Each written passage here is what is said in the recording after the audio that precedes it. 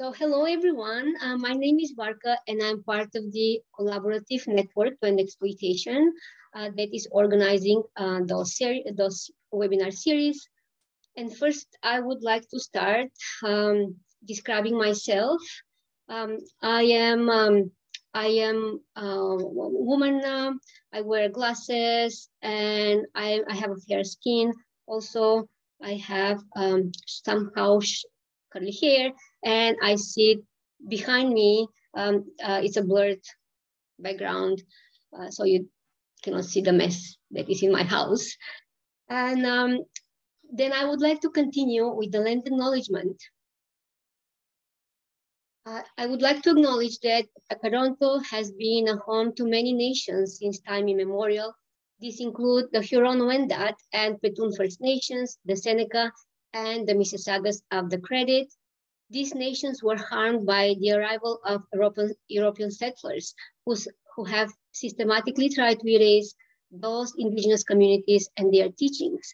Colonialism and racism are deeply entrenched in the Canadian state, and our network, the Collaborative Network to End Exploitation, strives to decolonize our work and make a positive contribution to the reconciliation process. You're welcome to put in the chat the lens you're joining us from today and introduce yourself. I would like also to continue with the labor acknowledgement because we strongly believe that we should acknowledge the labor and sacrifices of poor and racialized workers on those lands. Canada's settler colonial history includes, among others, the exploitation of labor of over 200 years of enslaving African and indigenous peoples, charging an immigration head tax on any person of Chinese origin, agricultural and other migrant workers indentured to their employers with closed work permits. These and other violent practices allowed Canada to accumulate enormous wealth and power, and Canada also continues to profit from this historic and ongoing exploitation of foreign racialized people. As a network, we are also committed to redress the legacy of this violence. Very quickly before we start, because we have lots of work in front of us today for 1 hour, a few housekeeping items. So we will be, you will be muted and the chat will be disabled for the presentation part. Although if you have questions during Amanda's presentation, you can send me your questions via chat, and then the chat feature will be turned on once Amanda is done with her presentation. Also, as you see, we are recording this session, and you will receive a recording soon after the presentation is done. And also card captions are available and can be turned on at any time. We have assigned a captioner to lead us in our session today, to help us in our session today. Finally, today we are in the webinar number 3 of the Do No Harm series. And the title of today's webinar is Defeat of Migrant Workers in Canada. Before I introduce Amanda to you, very quickly, some group assumptions.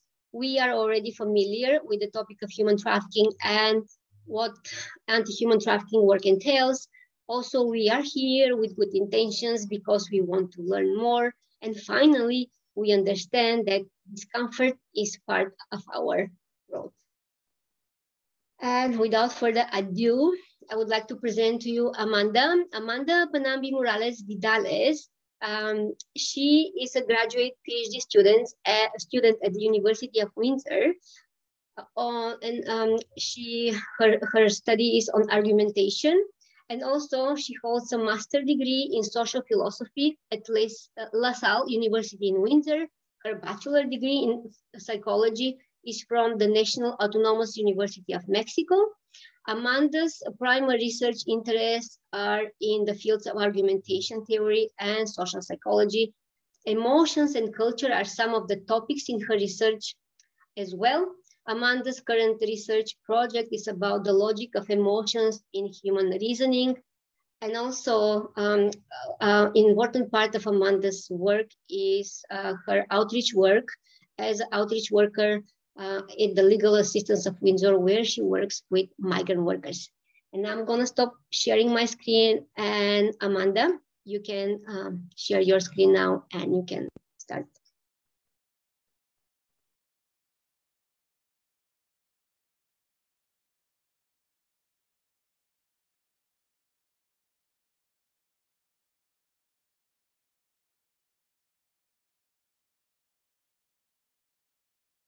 Amanda, you're muted. Okay. Okay, thank you. Hello, everybody. Thank you for the introduction. And I'm Amanda. I'm a woman. I have a lot of mess behind me. I don't have a blur screen. I'm wearing a skirt, a blouse, black with some flowers.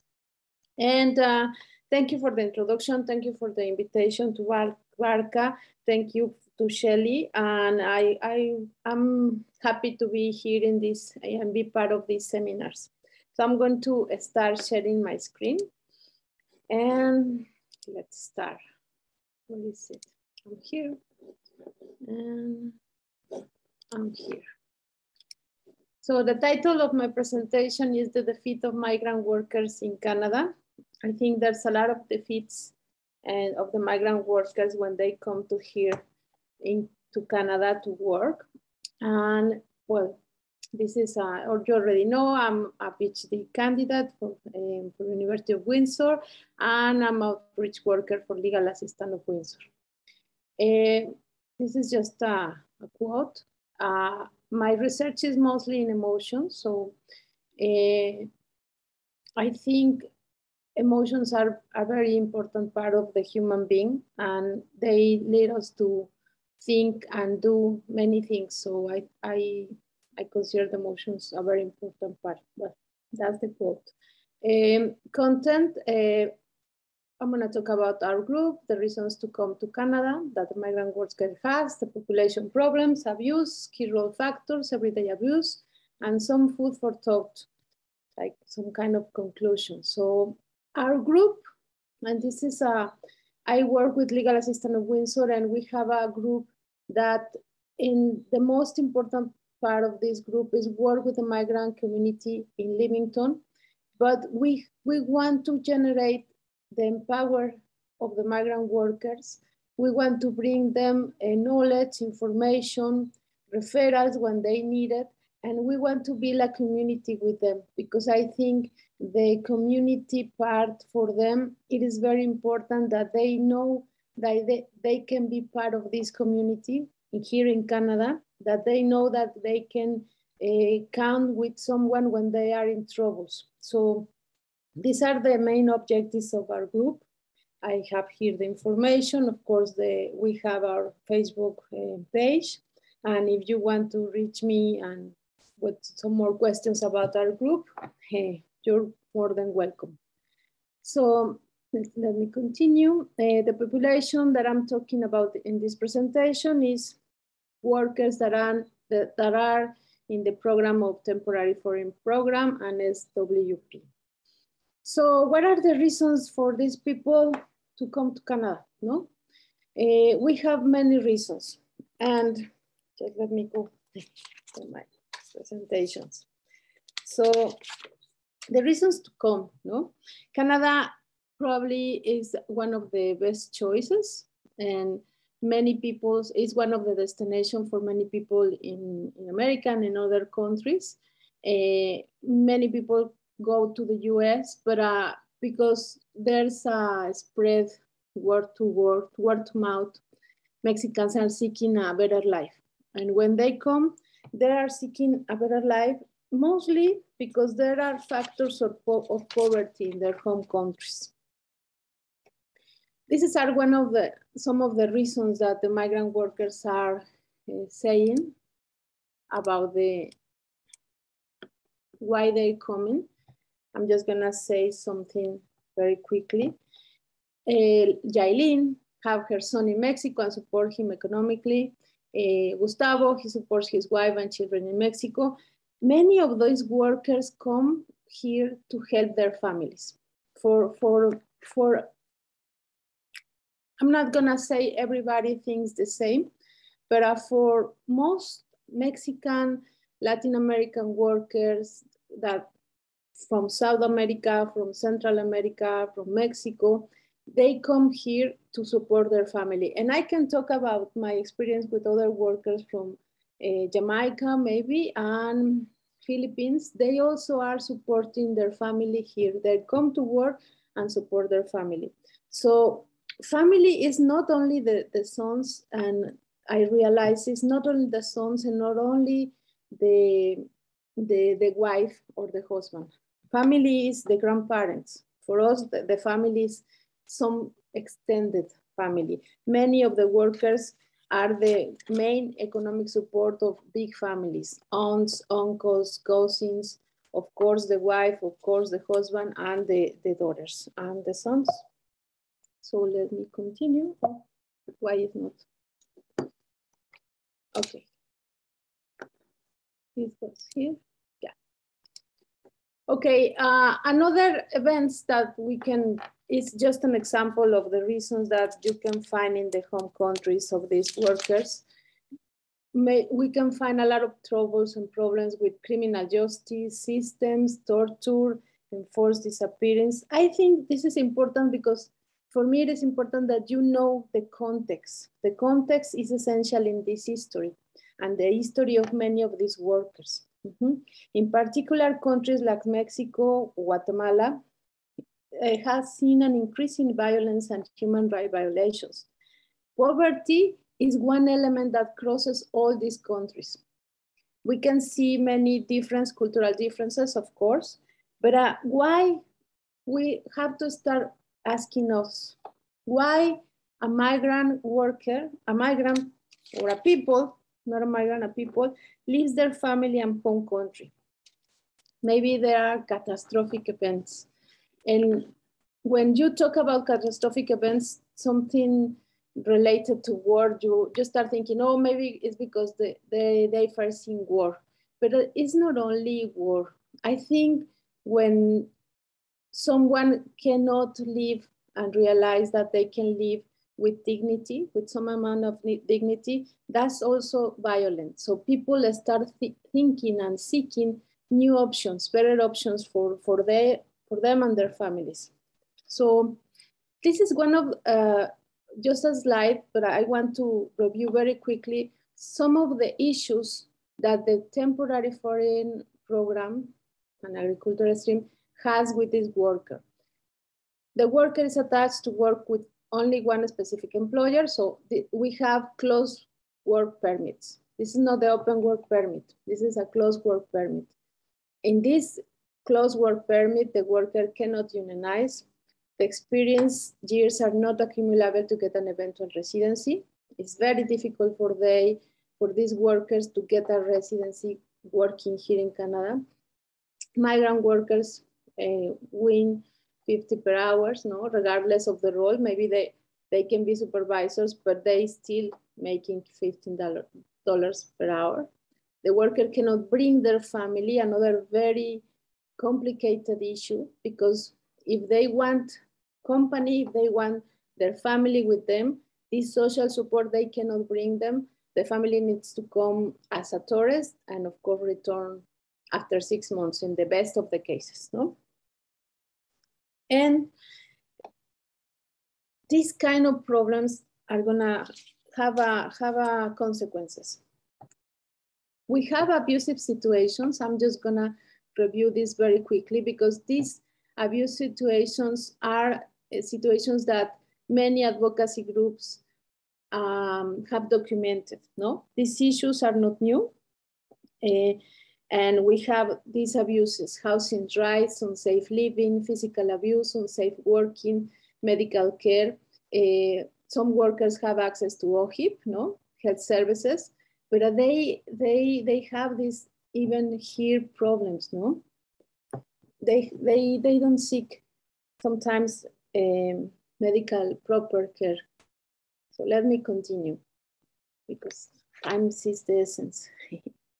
Okay, what happened when the abuse starts? I like this, I quote in here yeah, an activist from the community, no? And she says, like, for example, Mexican workers stay with the same employers as long as there is work for them to do. There's something that you call resilience. And many people says, like the Mexican workers or Guatemalan workers, because they work too hard, but also because they endure a lot of abuse in this working hard. Let's see why. Oh, I just want to mention very quickly about this notion about power. I think this is a notion very important. And Foucault, he was a philosophist, and Foucault talked about this power. I'm just gonna mention that the power is something that happens in every relationship of the people. No, there's relationships of power in every level. So of course there are power relationships between employer and the worker, but also there's a relationship between husband and wife, between mother and son, between friends. No, so Foucault talk about the power as at the center of a problem in the abuse of power in the relationship between people. So if there's someone who has more power, maybe they can abuse of this power, okay? So it is just very quickly. And we have here the migrant worker, no? The migrant worker is a vulnerable people, is a vulnerable person. I didn't put the name here, but this is catastrophic life in their home country. Poverty, violence, injustice, corruption, whatever you want to mention. The language, when this worker come here to Canada, has already this problem here, has problems with language, has now at the employer has more power. These workers don't speak English. Most of these workers don't speak English. So anyone who speaks English is gonna have power over these workers. They have, well, we can see here, new customs, no? They are away from the support social service system. They don't know how this bureaucracy or this service and support social justice system is working for them. They don't know. And of course, poverty, they are poor people. And of course, the restricted labor rights that they come here. They don't have the full rights when they come here to work. We have some examples, and I think the examples are better than, are the better experience. So, for example, Moises or Alejandra. Moises, he speaks English when he came here to Canada. And because he speaks English, the supervisor started harassing him. And during the whole time that he was working here, the supervisor harassing him all the time. And the supervisor did not like Mr. Moises talked with Canadian people. Mr. Moises told me that the supervisor was afraid that he will speak about the different abuses that happen on the farm. Or another example, Alejandra. And one important thing, the names here are not reflected the same names that of the cases that I'm working. So as soon as she arrived at work, one of the supervisors started texting her that he liked her, no? She knew that she couldn't denounce the supervisor. This is something that they knew as a woman. So she tried to not to pay too much attention, avoid the sexual text messages, avoid to date him. But this has consequences because at the end, the supervisor did not speak well about her work, did not want to hire her again, and this is harassment. And he did this because she didn't pay attention to him. Another case, Ramon. Ramon, he was sick in his work. So the supervisor decided to send him, because it was in COVID times, decided to take him to a house and put him in isolation. But that's the only thing that he did. When they put him in the house, they didn't give him any money, any food, any blankets. They just leave him there. He was 3 days with only $15 because this worker, as any other worker, sent all his money to their home countries. So 3 days with only cookies and water, not even a blanket, not even a COVID test, not medical attention. Abuse, right? Carlos filed a labor abuse complaint. He protests about the abuse in his work. He got his work permit, and then he went and looked for lawyers among the community, and these lawyers at the end of his year told him wrongly that he could apply for an open work permit again, to renew this open work permit for abused workers. And then government of Canada refused to renew this open work permit for abused worker because the rule is we cannot renew this work permit, and he lost the status. Because also he can return to Mexico. He's the only support of his family, father, mother, and brother and nephews. He's not married, but he supports his family. So what are the factors that play a key role in the decisions making of these migrant workers? Because I think that's an important part. When I talk with them, sometimes they have the help, they have advocacy groups, but sometimes the decision is not there. So what is happening? I wonder. I found that these factors, emotions, learned helplessness, culture, individual differences, economy, mental health, are important factors in the decision making of the migrant worker. I'm not gonna talk about the individual differences because that's individual differences, but I'm acknowledging that, of course, we have individual differences. Still, we have social factors that are very important to the making decision of the migrant worker. So the first part is the emotions. And I'm gonna talk about only fear. Why only fear?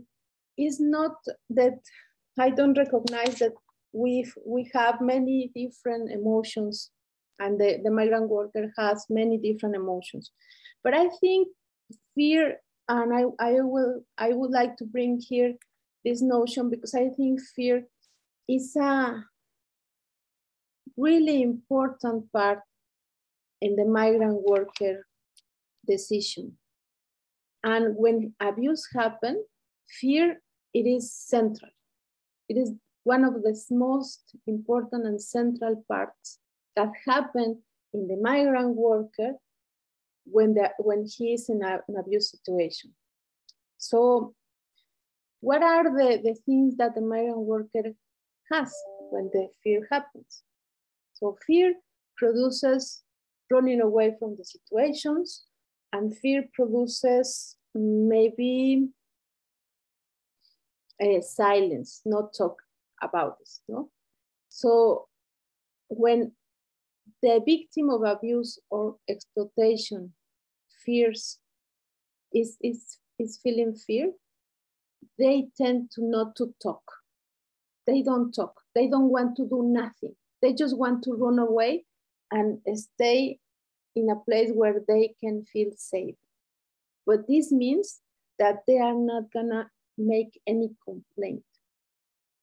We have some examples. Homero, he filed a report of abuse at his place work. No? He's waiting the results. It turns out that Homero found the boss's son in the community. And the boss's son, with his employer, they know that he run away, that he submit a claim, complaining. He asked for an open work permit for vulnerable workers. So he started threatening him and harassing him outside in the community in Leamington in a mall. And Homero didn't want to do nothing. Homero knows that he has rights. Homero knows that he can call the police and nothing is going to happen to him because he's with the status. But he only wants to run away. And this is a person who already submitted a complaint, but he's still in fear. Ale, that's another example. Ale worked during 7 years in the company, no? And she suffered a lot of things, a lot of abuse, no? But when she tried to talk about this abuse to human resources, the people from human resources told her that she shouldn't say nothing. And this is a thing that they told the workers. They shouldn't say nothing because when the workers talk, they will know. So they are afraid. She also, when she speaks to me, she speaks in a very soft voice because she's afraid. Many years, 7 years, hearing the human resources that she cannot talk about nothing, that she don't have any rights. 7 years. Argelia, another example. Argelia was suffering abuse. The supervisor at the farm threatened her, harassed her, called her very bad things, no? That she was ugly, that she was a slut. So Argelia just ran away from the farm. That was a help. She ran away and she had many advocacy groups trying to help her, no? They helped her. But when she had to make the decision to submit a claim, to ask for an open work permit, to arrange her status, Argelia always hesitated. She said, no, I'm just gonna go back to my country. I just want to save some money and go back to my country. This was an awful experience, but I need to save money. I think many times have, many months passed, and then Argelia became pregnant. So only until that situation, while she was here working, then she decided to denounce her case of abuse to try to fix her status and help her with his pregnancy, her pregnancy, sorry. Another case. Now we have the category of learned helplessness. This is a psychological category that I like it because it shows many of what is happening to a person who is suffering a constant abuse, a constant not answer of, there's no response. Let me just read this part. Learned helplessness is a state that occurs after a person has experienced a stressful situation repeatedly. They come to believe that they are unable to control or change the situation. So they don't try anymore. We have here the elephant, he can get away from that, but he's not gonna try anymore because every time that he tries, he's not gonna make it. So that's what happened when you came here to a new culture and start trying. And when you start trying and you receive a no, and there's no way, you can do many things, but always is a no, you develop learned helplessness. It is a famous psychological term. It's the term when the human is exhausted and fed up and don't want to do anything because there's nothing that this human do to change the situation. I have one example, Argelia, of self-helplessness. Her life in Guatemala So what happened with this human being who has received no her whole life? Life in Guatemala is extreme poverty, unemployment. She has 2 kids. She has an abusive husband, maybe sexual abuser. She found out a way to come to work in Canada. Hey, there's a door there. The husband is jealous and constantly harasses and has a lot of fights with Argelia because she's here. Argelia families do not like to help her to raise the kids. The husband take the kids, and now the husband is taking care of the children with the fear of Argelia that he might commit abuse, sexual abuse with them. What is the life of Argelia in Canada? She came to work on a farm where the supervisor abused her. The supervisor insulted her and diminished her. The supervisors made her work too much time. The supervisor controlled all of Argelia's life. The supervisor tell Argelia what she should do, where, when she needs to get out of the farm, when she needs to go and buy groceries. Argelia is not free. Argelia run away from the farm. So what is going to happen with Argelia? Well, we have the other key role factor, culture, language, costumes. I think this factor, it is important in 2 senses. The first sense is that we have what we are, no? We behave as we learn how to behave. So we have all this background, all this lot of bags that tell us or what to do and what to think. This is a matter of how we perceive the reality. And we perceive the reality according to our home country. So for example, people who live in an environment of constant violence and insecurity in their country or origin might have a higher threshold of acceptance of violence. Why I'm saying this? Because all of these workers accept abuse because it's part of their lives. If you live in an abuse situation, you will not see some situations here in Canada as abuse. Why? No? Maybe it's not abuse. Maybe it's not as bad as in my home country. So I'm going to accept this kind of abuse here because it's not that bad. The second aspect is related with the new culture. They come here and this new culture has different meanings and ways of communication. No? So it is a new challenge for the migrant because they need to change their perception and they need to try to understand the new meanings. They don't belong to the culture, but also they belong because they are here, they are a community. That's why we have our group, because they need to know that they belong to this community. They are part of this community. Language is a huge and emblematic example, no? Because there's a lot of differences in the language. Okay. Let me just breathe.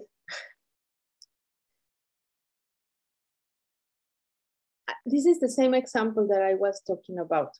This is one of the pictures that probably many of the Latin American, Central American, and Mexico country live every day. That's a body, no?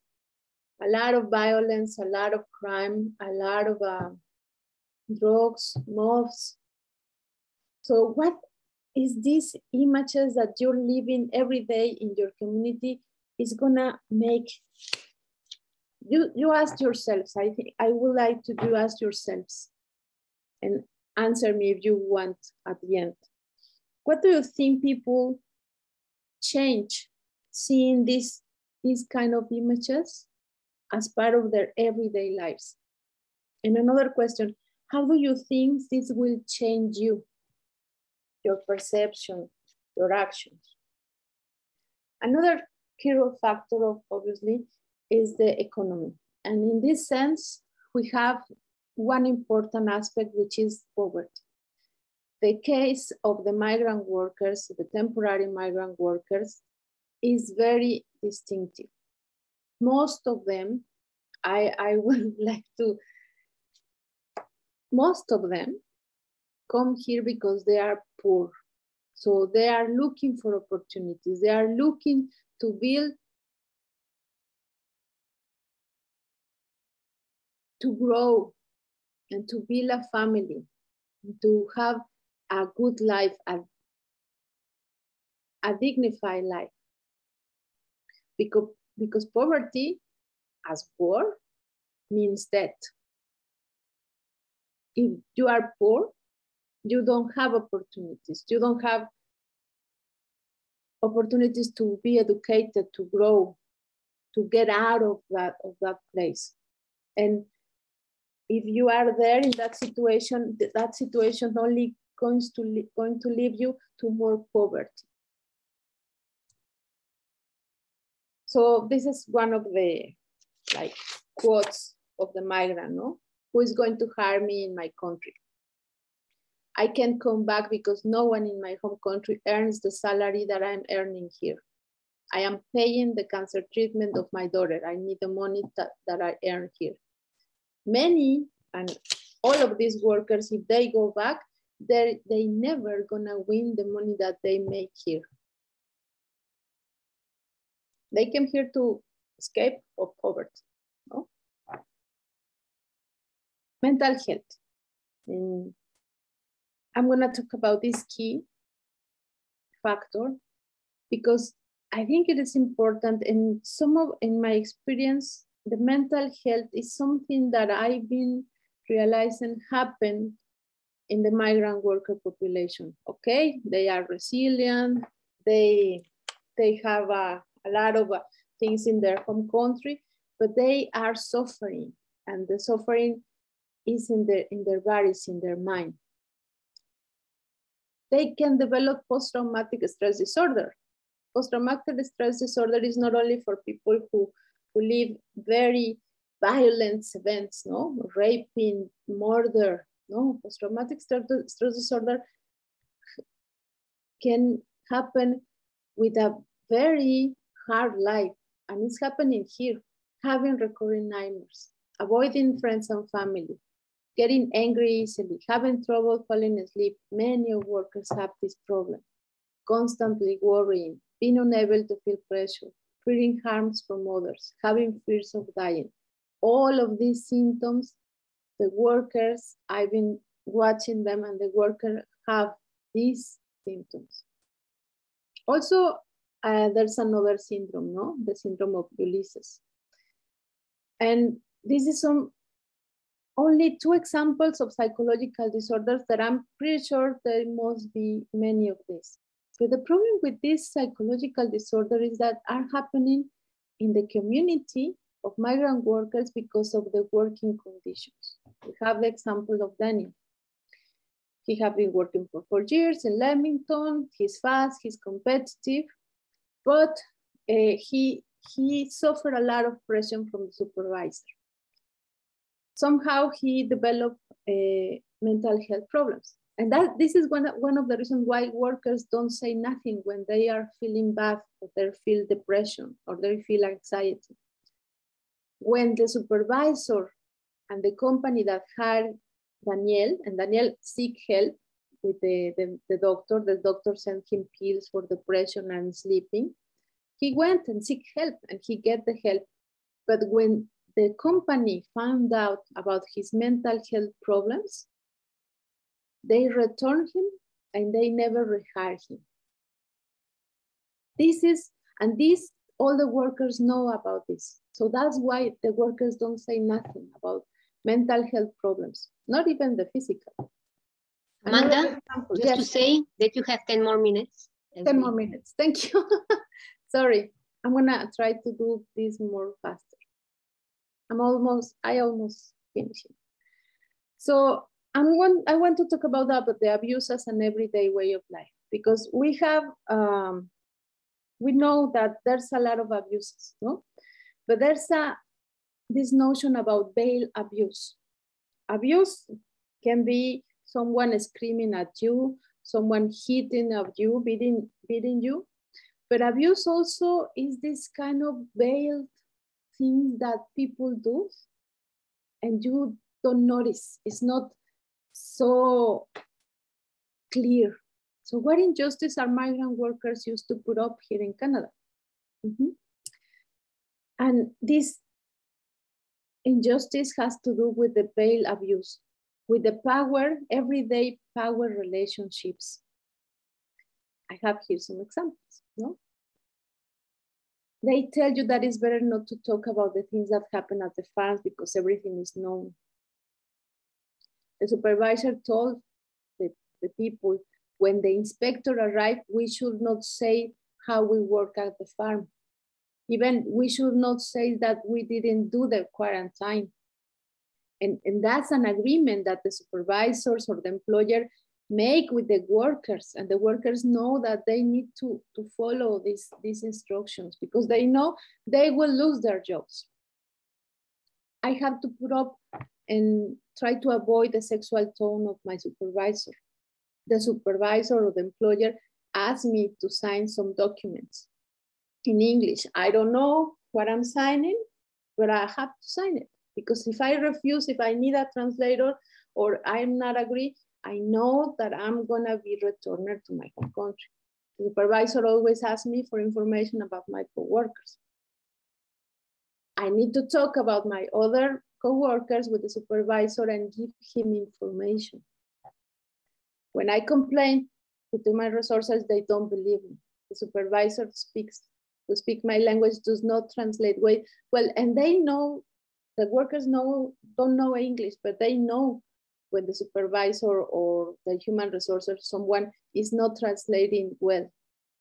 I tried not to get sick because if I get sick, the supervisor, the employer is not gonna be happy with me. I have just this last thought, food for thought, 2 conclusions. The first one has to do with the understanding that the decision that a migrant worker makes to continue in the abusive relationship or not to report have to do with a whole system that is tailor-made for this human being to allow and suffer the systemic abuse. You remember the person. He is suffering a lot of power, a lot of abuse in their homeland and here. This system is built from the inequity and violence to the lack of protection of the rights. In this sense, it is important to note that the temporary migrant workers do not arrive with the same rights as any other Canadian foreign worker. Therefore, they suffer and are extremely susceptible to abuse.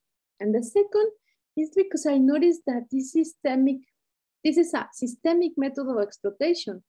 In my point of view, very similar to what in Mexico we call caciquismo, which is something very similar to slavery. Why? The family of the worker is optional. The migrant worker cannot bring his family with him, cannot bring his family with him. The worker will and private life is dominated in its entirety.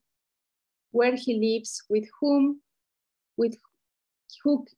he can bring, how long he can work here, with whom he must talk, with whom he must not talk, what language he must not learn, and how he must not be listened to. That's not a free person, right? I always liked this phrase since I was in my university in Mexico. This is from a professor on social psychology, so I would like to read it because this is something that always reminds me what I should do. What matters and what brings us together is not exactly the academy, but to be exact, a young society that we love and that hurt us, and a young future that we also love and that we are not willing to also hurt. Thank you so much. I'm gonna stop sharing. This is the references. Okay. Thank you so much, Amanda. Thank you so much, first of all, for showing us that migrant workers who come here are whole human beings with their emotions, with their families back home, because I think we tend to forget, we see only the person when they come here, we see only the person who works on the farm or who serves the coffee, but we rarely think around the whole human being of the migrant worker and what makes them a whole human being. And there are quite a few webinars talking about policies that are affecting migrant workers' rights, but I don't see many webinars talking about the human side of migrant workers, you know, humanizing them. And despite all the fear, the poverty, and all those factors that are informing their decisions to stay in the exploitation, migrant workers are organizing, and amazingly, somehow they are finding time and force within them, you know, to organize, to be in groups and to do stuff around migrant justice, which is, you know, despite, you know, all the obstacles and all the odds that we put in front of them when they come to Canada. So I would like to encourage people to open their mics. If you have questions for Amanda, ask your question on the mic or in the chat. If you have comment, you're welcome to comment in the chat. If you speak Spanish, I hope Amanda will try, you know, to help translate your question or your comment. So feel free to do this.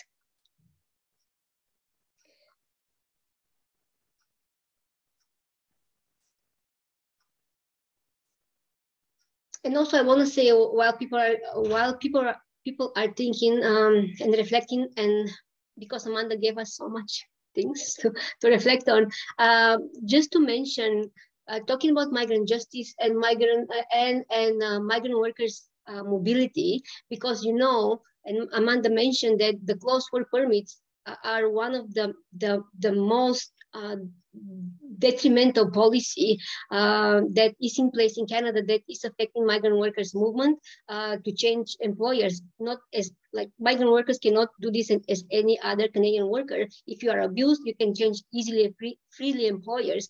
Migrant workers cannot do this. And I want to happily announce that tomorrow, the Migrant Workers Committee of the Canadian Council for Refugees is launching a national coalition on open work permit. I will send the link to people to register if they want to participate tomorrow at the lunch event, because with this open work permit coalition, we would like to pressure the government and tell them that finally it's time to abolish the closed work permits and to allow migrant workers to freely change employers, which will diminish in many ways the exploitation that they face. Okay, I see Shelley has a question. Shelley, go ahead. And two, I don't know, Vark, if it's just me, but it says the chat is disabled. So if somebody did want to put it in the chat. Because I forgot. Thank you so much. You're welcome. Yes. Amanda, I wonder if you might speak about your feeling like around the migrant worker group and sort of the evolution that you might have seen individually and as a community through the different practices that you and Claudia are using in supporting and sort of establishing that infrastructure with regards to the migrant worker group. So I guess I'm asking if you see some best practices or you know, some of the challenges in establishing the group, and if you could talk a little bit about what you're seeing individually amongst the members and sort of collectively amongst the members of the migrant worker group. Yeah, I like the project of the migrant worker, the migrant monarchs, we call ourselves like that, because we have with them a lot of activities. We have with them kitchen activities, sharing recipes. We have also talks, immigration talks, or we have mental health talks, wherever the workers ask us because they need it, or wherever we think it is important. Like, for example, English classes, we have English classes.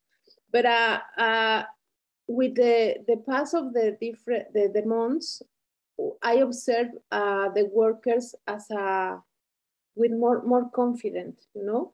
They are more confident, they talk more, they participate more. They want to be involved in the community and they help another people, which is very important. They show solidarity with other workers. So I'm happy to say that I've seen a lot of migrant women growing and men too, growing and doing outreach work, becoming as an activist person that shares the knowledge that they produce in the group. That's they give us workshops. Right now we recently have one of the workers giving a mental health talk, and another worker, she's gonna give us a first aid talk, no, because she's a nurse. So they are sharing their knowledge, and they are more powerful, you know, they are empowered. As a community, I think as a group, they are developing more connections. They know that they have people who may support them, and the people is trying to do the best as they can, because they know that sometimes they are the only support to maybe give a person a room because they are out of their home. And one of our workers is receiving another woman because she lost her job and he lost her home. So these kind of things are very important. It's solidarity. We call it solidarity. And sometimes we lost these solidarian relationships that I think is very, very important to have. But also they are building community, and it's little by little, but I think they are seeing themselves as a community, and as a community in Canada, not a community that is from other countries, another culture. They are becoming, and they are appropriating this territory as part of the community. You know? That's what I see.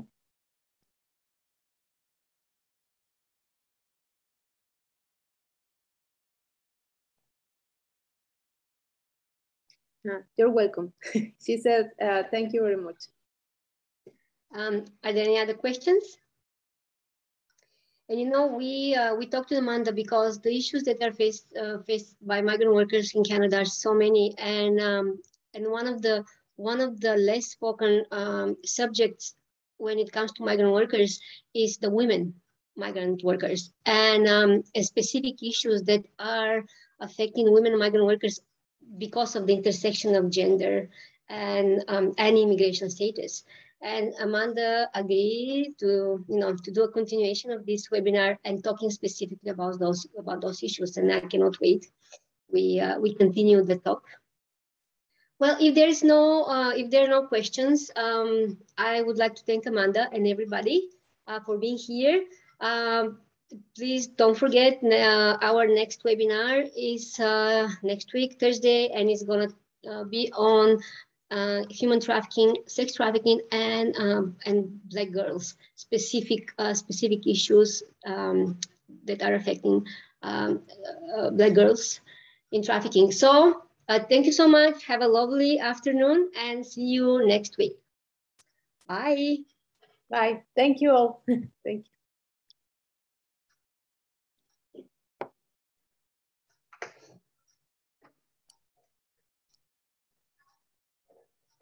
Thank you, Barca. We see you.